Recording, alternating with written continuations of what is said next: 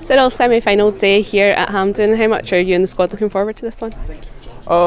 No, definitely looking forward to it. All of us, obviously, we know. Yeah, we had the feeling one time already this season.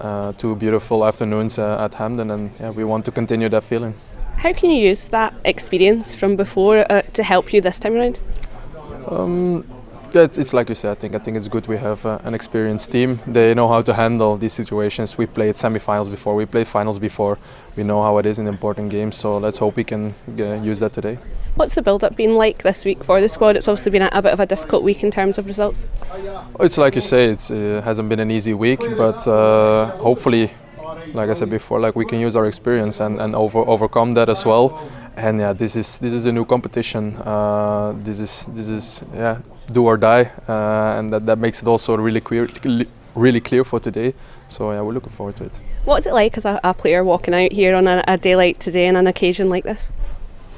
Yeah, obviously to play here in a semi-final for Rangers is a huge honor, and yeah, hopefully we can give something back to the fans as well. Like after a difficult week, but yeah, we're so motivated. We want it so bad.